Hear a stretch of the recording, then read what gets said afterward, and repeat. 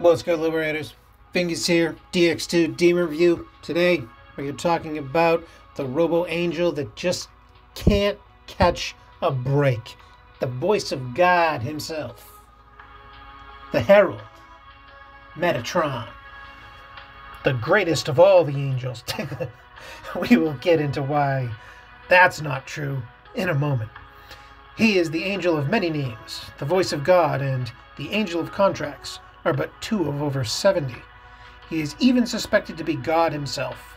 Most archangels have the suffix L, that means servant of God. Metatron does not have this, and his name translates to the one who serves behind the throne. In Judaism, Metatron was the one who guided Moses and parted the sea in his escape from the Egyptian army. For this, Metatron is held in the highest of regards. Well, no offense to our Jewish friends out there, but DX2 fans, Metatron is held in the deepest of contempt. Let's get into why. He does have a good magic stat, but 210, though that might be buoyed up by a panel or two, but we'll just go with it. You can get it up to 210. Me Tomlin at 230, Sin Infusion to a full 250, and that ain't bad.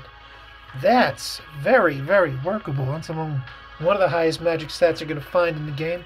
His vitality is also quite admirable at 164 off rip. You can pump that up. It's probably a good bet, unless you need to fiddle with his agility to get him in the right place on another team. His strength is useless. His luck, I mean, you could spend those last 10 in agility or luck. Dealer's choice. He resists a whole bunch of things, which is completely useless. He even knows light, which is equally as useless in 2022. And that is one of the fundamental reasons why Metatron is just so underwhelming these days. These resists, back before everything had a pierce effect, they meant something. But even then, Metatron was largely ignored because he just didn't bring it like he should. And even after several buffs to his character, I mean, they changed his archetype selection a while back. They upgraded his unique skill, and still there was a collective yawn from DX2s the world over, as no one seemed to care. And we'll talk about why they were perfectly correct in doing that. His transferable Holy Wrath, thematically appropriate, but fairly bog standard. Let's see here. Holy Magic, 2 to 4 times on random enemies, power 55. So you can get a 220 hit off this if everything fires off fully, which it never ever does, but still, it's there. You can slot this guy into your light Dev Apocalypse team and he'll do okay. He's there. It's okay. He's not one of the greatest, but he can serve in that function. As for his second skill, Infinite Chakra, natural MP recovered increased by 1, so he's got Divine Brands built into him, which is very nice. Kind of goes with his whole motif, which is basically they built him to last and to go for extended, protracted battles. But most of the time you're not doing extended, protracted battles. And even if you were, there are better demons for the job than this guy right here. Though he is stubborn, he's got some survivability to him, and he's got the Infinite Chakra built into him. So he keeps coming with the MP and doesn't slow down. So he does have that going for him. And for his unique skill, the Fire of Sinai. Almighty magic damage 5 times on random enemies. Power 45. Yep, that's it. That's all you get. A random hit attack 5 times. Power of 45. What's that? 225 total damage? Nope. That's That's terrific. From an almighty attack, so it can't be resisted. Well, whoop-de-doo, everything's got pierce these days, so nothing gets resisted. In fact, being an almighty attack is basically a hindrance in 2022 because it can't get you that half press turn. At least an elemental attack with pierce has the possibility of getting you that half press turn by exposing a weakness, or as the devs are so fond of doing, they're giving elemental attacks critical hits. They're giving almighty attacks critical hits so that they can do those things like Osiro Lord. So Osiro Lord's attack hits harder than this. Or it either hits harder or just underneath 225. I thought it was 230. I could be wrong about that. It could be 210.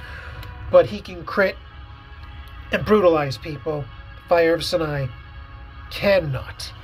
And it costs you a full press turn to use unless you've got him set up to go after physical demon crits or someone passes and you've got that set up in your turn order. So again, it's really, really, really a lot of negatives for very, very, very few positives. If you level this up, which I recommend you don't, you get plus 12% damage. Thanks. He couldn't even give us the full 20% like everyone else gets. Just the 12. Just the 12. Terrific.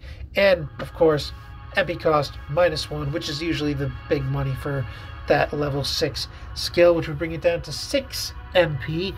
Meaning, if you wanted to run him turn 1 in PvP, you could do that with him naturally. Spell brands, he still would get that 6 MP for that turn 1 pop-off.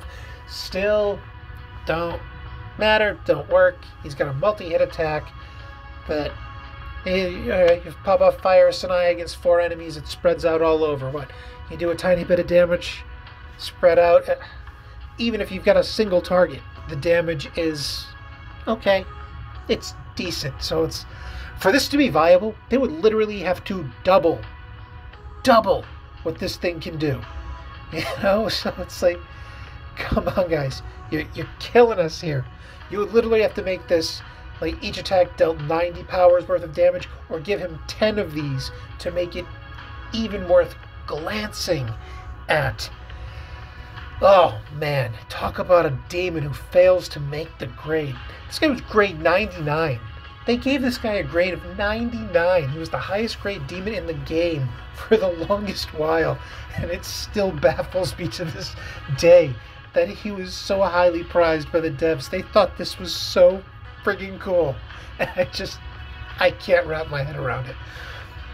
For the archetype skill, I got him at Origami for Mohammedan, making him viable for both Demopocalypse in the initial mob wave, which is where I have him right now, and which is the only thing I really use him for. So get him in Origami. You can sweep some Demopocalypse. You can also use him to farm Alter World quite effectively. I don't use him there, but he's definitely got the potential to slot in there. And if you give him this, it makes him really good at what is it? Sloth Brands of Sin is the one with Lucifer. He can rock out because all of them are weak to Holy, and none of them block or resist it. And that's important because Metatron does not have any kind of inbuilt pierce effect to him.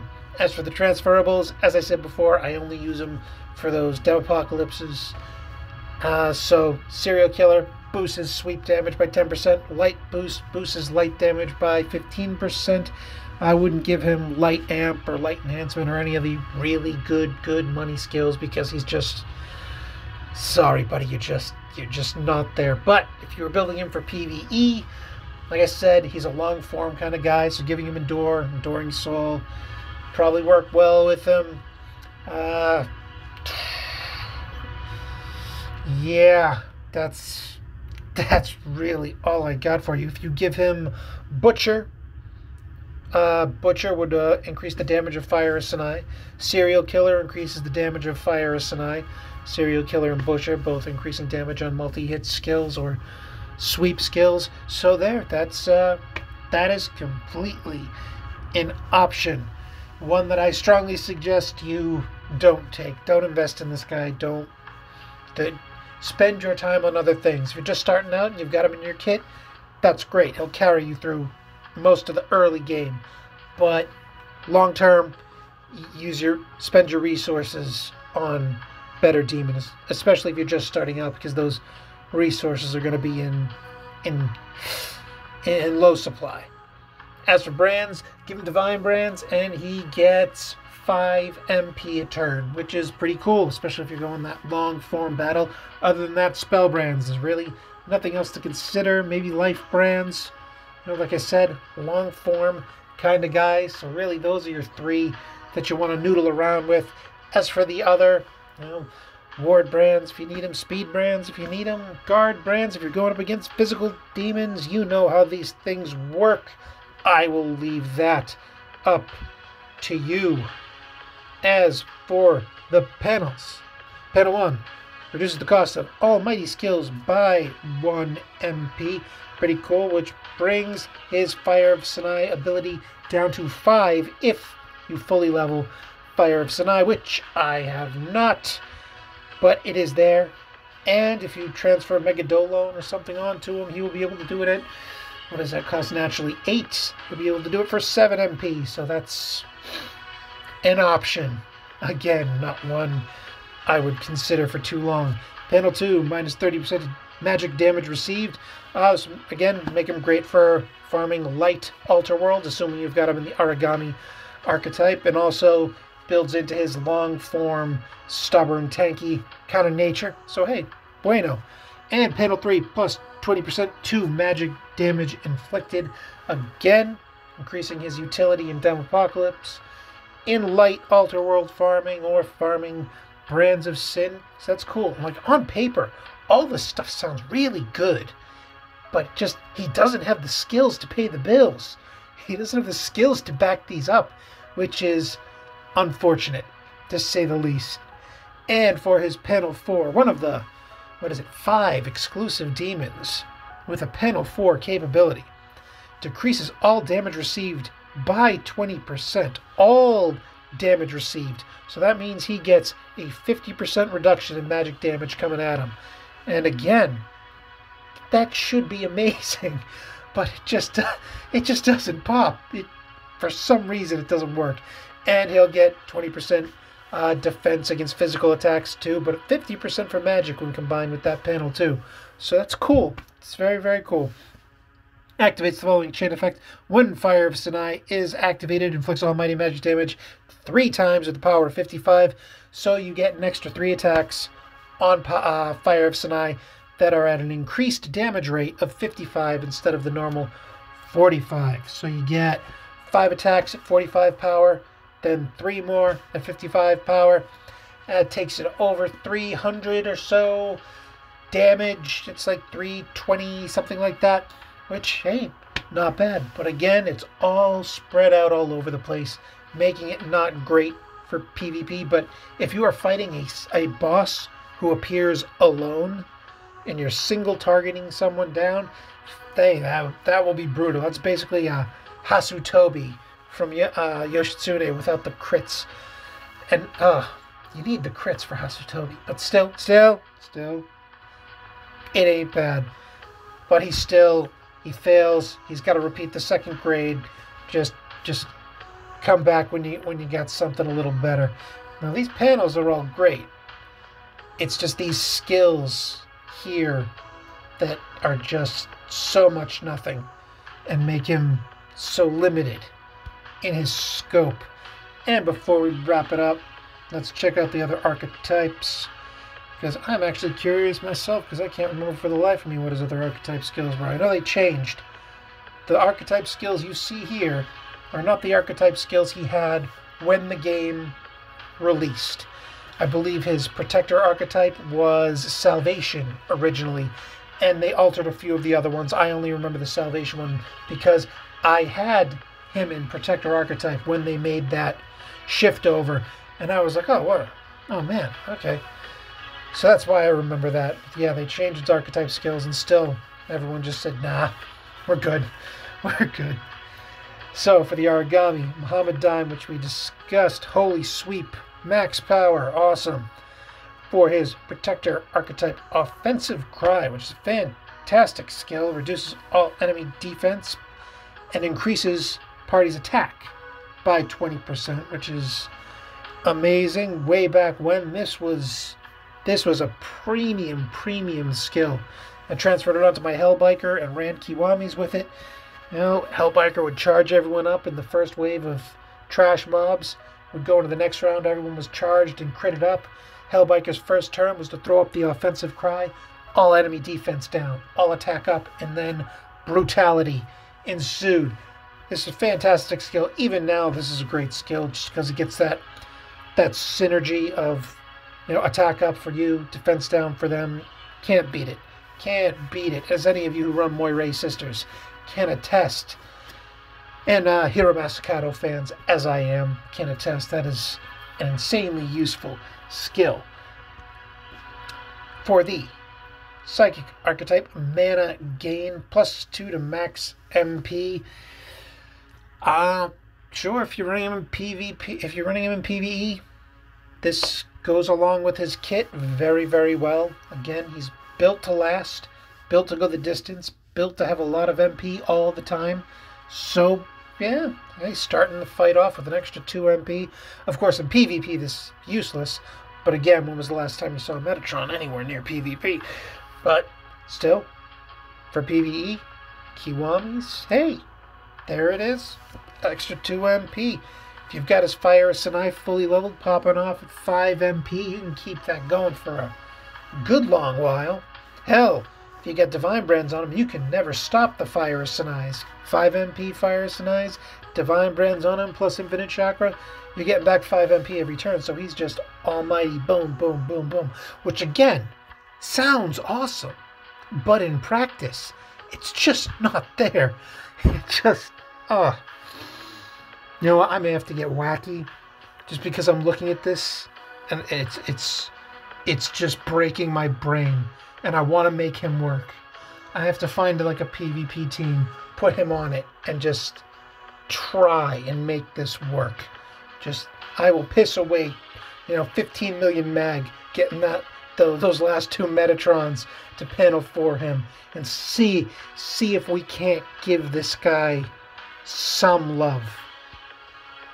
And for the final archetype skill, the Elementalist, Repel Electric. So maybe you can run him with Demiurge, another grade 99 demon, who though I don't think Demiurge quite earns the grade 99, but he's definitely up. He's definitely close to that, if not that. He does allow for expanded tactics in a pretty wild way. So you got him reinforcing the Repel Electric. Hey, maybe you could slot Metatron here on the team and figure something out. If you have any ideas, let me know. Give me your ideas for the Metatron teams down below, because now that I'm thinking about it, I may actually just want to go complete Mad Lad and try it out. On the plus side, he looks awesome. Robot Angel, he's got the fashy haircut, looking nice. Silver is always better than gold. See, he's predominantly silver, but he's got the slight gold trim, and it's very classy. Okay, it's not gaudy. It's very muted, very understated, and it accents the boss silver in a big way. And that's all I got for you, Liberators. Remember to pray and don't get captured.